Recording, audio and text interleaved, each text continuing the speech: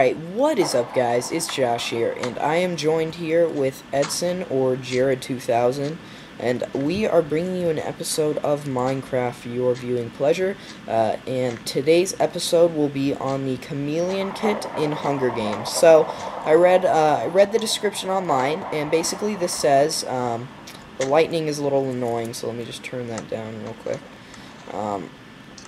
So what this says is when you're in water, you get the effect of a strength potion too. So as you can see, Edson has the particle effect around him, and as long as you're not moving, you won't lose air. So go ahead and go underwater, Edson.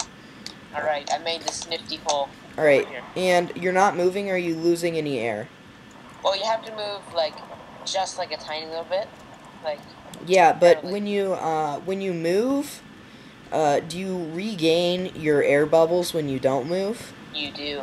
Okay, so, yeah, when you're not moving, you will regain your air bubbles, actually. So it's actually the opposite, and then when you move, you'll lose them.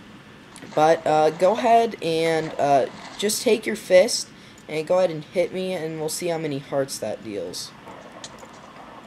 Alright, so that was with a sword. I believe I was at a loss of 1.5 hearts. So that is, hold on, a half, 1, 2, 3, 4, 5. Oh, watch out, Josh. People come that is a loss of 6 hearts with a wooden sword. Get in the water, Edson. Alright, well, we'll resume testing in the next clip. So there was one more thing I wanted to test out after that failed attempt back there in that last clip. So Edson, go ahead and go in the water, and don't put anything in your hand. I just want you to punch me and see how much damage it does. Okay, so that did 3.5 hearts of damage, which that's just his fist. So assuming you can make a good stone sword, I mean that's pretty much a kill in 1 or 2 hits. So ultimately, especially if you're gonna make a base in water, or really you can just carry a water bucket around with you. And then, what is that noise, Edson? I don't know. Oh, okay.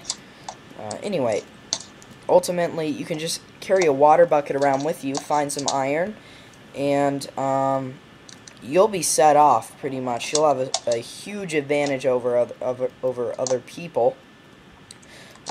But anyway, guys, I hope you enjoyed this video. If you did, make sure to hit that subscribe annotation in the top right.